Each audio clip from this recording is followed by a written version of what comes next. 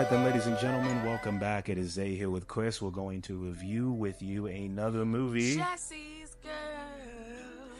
Yes, so this is a Netflix movie. We just decided to put it on. It has our girl Jenna Ortega in it. It also has Martin Freeman in it. Let's get into it. This is Miller's Girl. Oh god. This was from a book. Yeah, I feel like this is better to read as a book than watch as a movie. Of course, we'll get into the rating. 21.52. Yep, we'll get into the rating much later into it. Pretty much stars Martin Freeman as Jonathan Miller. He is an English teacher. He is teaching Jenna Ortega's character Cairo Sweet, and it is unfortunately an uncomfortable watch, as it is the story of Cairo falling in love with her English teacher.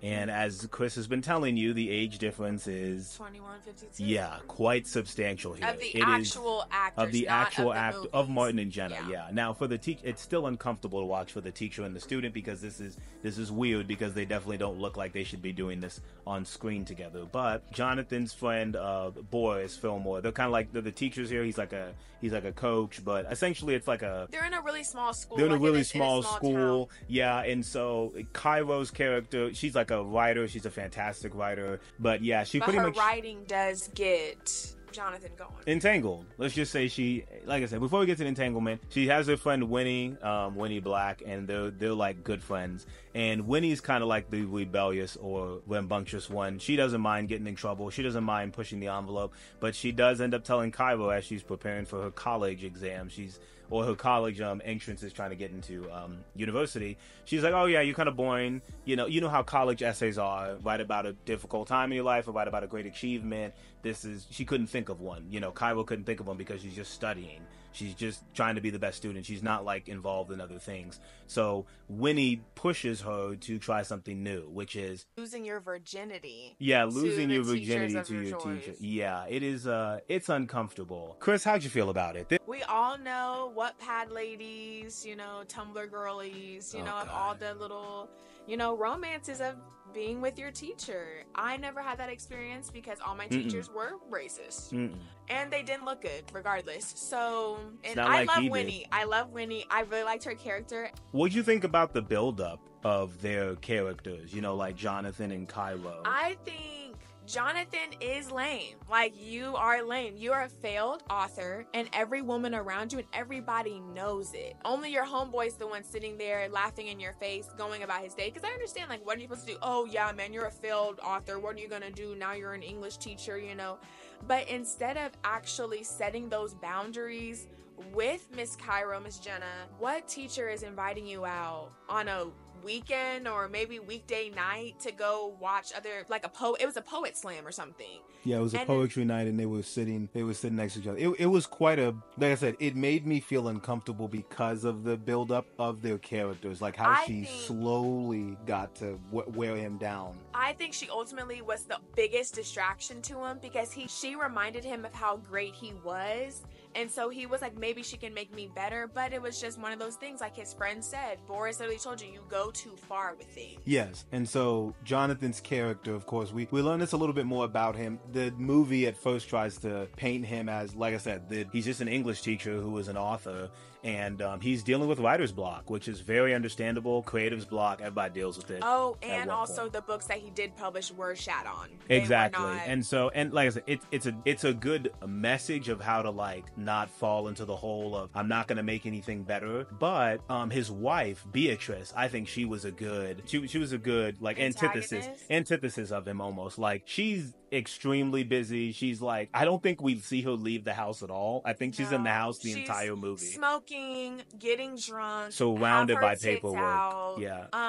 She's a much more successful author, by the way. Yeah, she much is. more successful. And maybe because she seems more ambitious, but she had even told her husband, toward the end, you're not. Like, you are not ambitious. You don't have any drive towards you. You're not the man that I once married, and we were these excited, exhilarating authors, and we wanted to get our stories out there. Now you're just an English teacher, which you chose to be because you were too scared of failure. That's what you decided to do. He only wrote the one novel, or he only wrote the one book, and since it didn't pan out the way it needed to, he gave up. Which, you got to put something out there, and it's going to get bad reviews, or it's going to not be accepted, but you got to keep trying. And what did Aaliyah say? Try again. all I got to do is try again. But the pacing of the film, since it's a little bit over an hour and a half, the first hour of it is building up towards Cairo and Jonathan's sensual encounter. Thank you. Great way to describe it. Sensual encounter. 21, 52, 21. Is there anything that we really liked about the film? What the main ones are a little questionable. I'll say that. But actually, let me stop. I only like Winnie, to be honest. I don't know why I just lied and said that. Because Winnie was the only one that was, like I said, normal in my eyes. She was just a hypersexual teenage girl. I mean, she had her crush and was trying it. But what I will say is that Boris and Beatrice, their relationship, which is obviously, you know, Martin Freeman's wife in the movie. Now, like I said, she was an author. Like you had said earlier, she was always at home. But I'm sorry, ladies or gentlemen, would you feel comfortable if your best friend was sitting on your spouse's lap? Or all cuddled up or close at a game. With their underwear on, mind you. Exactly. Mind you. That was weird. Definitely felt like something could have been implied there, but it was never built upon. And then she's also very drunk. She's very much so a drunk. She's a drunk. Oh, and she explained that. She's a drunk because she can't live it. Yeah. So that was a... very, very touching. I guess those are the only scenes I would say that I enjoyed was their... like just their marriage kind of falling apart. If you don't know one thing about Miss Jenna, she's gonna make out with the woman. Just so you know. They tried to develop her as like, okay, we're gonna have you be more edgy and a little bit and stalkerish forward. She did manipulate how she normally is. Like she shows up early to class. Now she shows up early to class, and of course she's gonna start talking to him and trying to get a little bit to know more about him. And then they have this weird scene where she's like quoting his work, and they're kind of getting turned on by it. And then it gets, like I said, it's different. Like I said, go ahead. Just like Boris said, you go too far. What teacher is going to be doing all that? Like I said, I can see both of the sides. Office hours. Because you're excited about this young talent. You're like, as a teacher, you would be like, you're so, just like a coach would be excited for like a star athlete. I mean, imagine naturally gifted. You're like, oh, who's this? You know, they just like, got it. You're gonna have a fascination toward it, but you also have to realize you are, first of all, a authority over her, and then on top of that, you're seeing her outside of class hours, you're seeing her on your office hours, you guys are very close. Also, you clearly cross, which I really hate that they did this, because I really just wanted to know, but we don't know what happened in the house, guys, whenever she had let's build up to that moment as it is. So after the poetry night, nothing happens that night. They just sit close together. Her and Winnie are still plotting. Still plotting. Yeah, and by the way, Winnie's trying to make her move on Boris, but Boris... They're both trying to lose their virginities because Winnie said, I want to lose it to a grown man. I don't want to have a two-pump chump. I want to lose it to a grown man. A guy who doesn't know what he's doing. But Boris, he knows his boundaries. He plays around with it, which is bad, by the way. He's still, like, you still report this to HR. You're still engaged in sexual conversation with a minor and a student. But at least to be fair to Boris did get Winnie's number due to now this is still inappropriate because no teacher should have your phone number at all. They should only have your parents' number in regards if they're speaking about you, who is still a minor, a child. But he did get her number because I believe Cairo had told him and Martin. Anyway, Cairo was just trying to get Boris to sell his muffins because they're so good. And then so she goes, Winnie can help you because she's trying to set her girl up. She's setting her girl up for the loft. She's just like, hey. She's like, hey, Winnie is good at, like, designs and stuff. Like, she would be able to help you, and that would be good for her college and stuff. Like, or her, not college essays, but, like, college, what's it called? Like, applications. Just admission application, yeah. So make it look like she does more than just study. This is when we see Winnie really, really going nuts. But anyways, before we get to them in the classroom and how they get each other's cell phones. Yeah, we have to build up the fact of how she, like, wore him down. So after the poetry night, we move on to them getting... They just get, like, pretty much what that introduced was Jonathan was smoking, and Cairo takes advantage of that, and she's like, oh, let me show smoke. And so she ends up leaving her phone. She leaves her phone because she needs an excuse to see, or for him to see her. And he ends up messaging her, like, because Winnie was trying to take Boris's phone, which is exactly what ended up happening, because Boris does end up asking, oh, yeah, because, we have to say this, because Jonathan was trying to get his freak on with his wife. Yes. Which this is the part where I feel kind of bad for Jonathan. Like, Jonathan and Beatrice, they're supposed to be going. She's like, hey, like, I want us to have a little sexy getaway. She's like, I want us to have a sexy getaway. And literally he gets back there, gets cucked because her ass is still what? Working. And she's like, oh, I'll be done soon. Hours pass. And then here comes Jenna. Hey, you got my phone. Right on time. On time. And also I think Boris ended up telling Boris ended up telling Cairo that he was about, yeah, he did. He was like, he's like, oh, he's gone already. She goes, hey, because literally Cairo ends up saying to Boris, Jenna ends up asking Boris, hey, where's Mr. Miller? And he goes, oh, he's going to a getaway with his wife or whatever he says. And then I feel like Cairo in her mind, that is smart of her because I didn't even think of her plotting. I literally thought it was an accident. I thought Winnie kind of planted the phones because Winnie was trying to take Boris's phone because, like I said, she's trying to get her freak a leak on. And I thought that's what kind of, Cairo was. I thought Wendy had kind of did both of their phones, but I guess not. And so that's whenever, Martin gets that call from Miss And Jenna. so it is the turning point in the film where is he actually going to act on it? Is he actually going to, go forward with it? He does. He leaves. We don't know what happens. We don't know what happened. We do know one thing happens. He comes all the way to her house to bring her phone. He doesn't from this scene, he doesn't go inside the house, but he tells her to come here. And she ends up stepping out into the rain and they kiss, and it is quite awkward. At the end of the day, very awkward to see. Already, as that man, as a grown-ass adult what you're doing. Because, first of all, I would have been like, oh, sorry, I have your phone. I will give it to you on Monday or whatever day it is. I will give it to you then. If you need it right immediately, you can drop it off at the door and I will leave it in my mailbox. But also, no, because I don't want you to know where I live. Like, or I'll leave it here and Boris will give it to you, if you need it right away, whatever. But that's what you would do, and we know what Jenna was trying to do. She was trying to get her some Miller. No, but I'm talking about him. I'm talking about Jonathan. Oh, yeah. Yeah, so it's like Jonathan. But he was trying to get her some Cairo. He's trying to get sweet with it. Anyway, but he ends up like, it was just, and also another thing, when she's coming out, why is she in this gown? She got her makeup on. She got her hair done. She Sir, knows. Immediately you should have ran the fuck away. You Exactly. should have been like, oh, I just shit myself. He gives her the final assignment early. He gives her He gives her the final assignment early, and she ends up writing about their relationship in a fictional way. But it's not fictional. It's not fictional because she brings it. Because he says, write about your favorite author. But the author she chooses is a very sexual, fantasy, dark type of person. And so she writes about their basic love story, but in a very sexually detailed way. And he ends up, and of course, with sickening, he ends up busting a nut. Yeah, he ends up busting one to it. Yeah, and that's after his wife was not available. His wife ends up, she kind of she not teases him, but she uses that as like a reason to kind of get up on him and close and whatnot for a moment. But it does make him later on. But this does come to a boiling point of what he was thinking in that moment, which was he's reading it, and it is the most uncomfortable scene I've probably ever seen. This is Wednesday, y'all. This is Jenna Ortega playing Wednesday. Jenna's getting a cutie. Bent over on a bed in a gown. It's not like a sex scene, but she is doing this weird stuff. She's getting bent over by Talos. This is our nigga Talos he's a Skrull. That's crazy. If you would have told me at the beginning of this year that these two actors would be doing anything remotely sexual close, I would have said no. Them playing daughter and dad, sure. Not love interest. It was very uncomfortable to see. I'm glad that it only happened for a couple of seconds, really, or at least a minute at most. But after that, I was like, oh my God, this is a rough watch just because of how weird it is. But it's uncomfortable. That's the theme of this. But yeah, that ends up happening.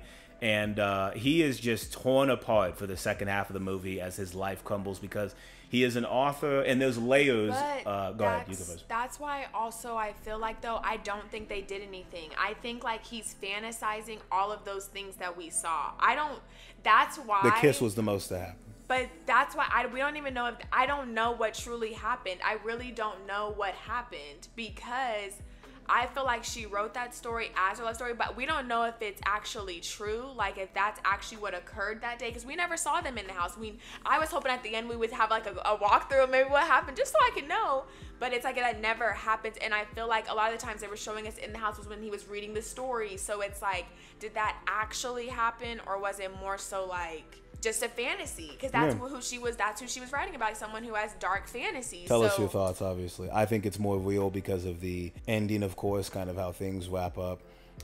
It is, like I said, it was rough in that moment. There are layers to what you were saying earlier with his character. I think Jonathan's, it really is like, let's just tear down Jonathan, because he is talked down to by Cairo as like, you're this failed author who got himself excited off of one person who gave you attention. You attention, really. It could have been good or bad. At the end of the day, somebody gave you attention. They were quoting your work. Your wife is also telling you this. They're telling you don't have any ambition. And of course, ironically, all of this cures him of his own writer's block, because he has a story to tell. It's based off of what he had just been through. But it's layered, because it's like you're feeding into this girl because of, not just because of the sexual aspect of, wow, what she can give me as a benefit, but also you're doing something that's devious, which you yourself have come across as this nice, squeaky clean. Exciting, It's exciting for you because you're not known for being that bad boy, I'm gonna try something new anyways. And this really smart, attractive young lady is interested in me, and she actually is interested in me and my work and like who I am. And weirdly enough, you're attracted to what you see in her, which is the thing you don't have, which is the ambition to write. She has the youth and ambition to write. Little do you know, you're just older, but you have the ambition to write still. You just haven't found it. You're clouded. You're too doubtful of all the things. So when this younger person who reminds you a little bit of how you used to write gives you the littlest bit of attention, you chomp at it, and that's what breaks you to, get excited off of an essay from one of your students, which is just crazy. It's just weird. One thing about what I was just saying about like how we never got to see an actual like timeline of him actually in the house or returning a cell phone, he does get in trouble because Cairo gets upset. Cairo is like, because he basically ends up cutting it off. He's just like, no, because after he jacks off, post-nut clarity. I'm dead. Post-nut clarity. I'm dead. He goes, what the fuck did I just do? What am I doing? Now, granted, he did tell his wife right away, so it's not like he was hiding or like, who knows if he had actually cheated on her or not. Because at this point, I feel like your wife probably has been cheating on you anyway. But I don't know. that's She was not the leaving point. that house, but maybe it's just with Boris. But it ends up, like I said, she gets upset, and so now we get to go into our Jenna Ortega, let's be honest, scene. Before we get to how upset she really was. So now, Winnie sees Cairo's going all over the place. Cairo is crashing the fuck out. Cairo is definitely crashing out. Cairo is pissed. And so remember, they have Boris's number, right? Boris they end up texting Boris, and then Jenna's like, why don't we send him something? They start taking their tops off, never naked though. Videos and then they of them start kissing, hardcore making out, y'all. Crazy. Like I said, if Jenna's gonna do one thing, she's gonna make out with the girl. And they started making out, and then Winnie is bisexual. Winnie did say she likes women and men. Yep. And so Winnie, I could tell Winnie was into it. Winnie was like, she was forgetting about Boris. She said, was forget like, Boris. I like Miss Cairo. But then Cairo pulls her hair back and it's like, send it. Once again, crashing out. Cairo is crashing out. Cairo is upset. She's not fucking with it. And Boris literally ends up, I think, now we don't even know how he responded to the video, but he did say go to bed. Because I think they sent it after he had said go to bed, because they were like, I forgot what they were messaging him, but they were trying to be sneaky and, like I said, be a little freakily. But you can tell Winnie isn't really into it that much. She's like, this is kind of boring now. Like, we're not going to lose it to them, and this is such a joke. Yep. Cairo is not. Cairo was like, no, I could have really actually fucked my man. So she ends up just disappearing, pretty much. Cairo inevitably just starts disappearing because she's like, Martin don't want to, or Jonathan don't want to fuck with me no more, Mr. Miller. And so now she's thinking, she's plotting. She is plotting on what she's going to do. She's like, because at the end of the day, nigga, you never going to win. Because at the end of the day, you initiated all of this. You initiated everything you knew with what Cairo. you were doing the entire time. And it's just like, and you knew that this young girl was impressionable, was naive, lacked maturity enough to handle a real grown relationship. She ends up, I think, dropping a note to the principal or someone and lets them know, like, she hey, snitches, essentially. She basically just ends up talking about the assignment. Hey, he was upset about my assignment. And Yeah. basically, like I said, she's gonna fuck up his name real quick. Yep, and she agrees to testify at the school board meeting against him. And of course, we don't really know how you don't really get like the full conclusion of Miller's story, but you know that he gets over his writer's block, and you know that Cairo gets what she wants, which was her greatest achievement ever, that was the prompt of the college essay. So she got it. She wanted to, she has that, not just the fuel, but she has like that actual fire in her to write what she needed, which is funny because it's like she naturally has her own ambition to write, but she didn't have anything outside to push her. At the end of the day, do you feel like Cairo was wrong in her all of this was wrong. This movie should have never been made. But besides the movie, I'm talking about Cairo, the characters were in Okay. the movie. Do you feel like Cairo was wrong for what she did?